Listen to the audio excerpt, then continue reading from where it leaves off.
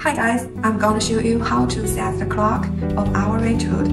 First, tap the power icon to turn on the switch panel, then press and hold the clock icon for 3 seconds. You will see the hours flashing on the screen, and then you can use minus or plus button to change the hours.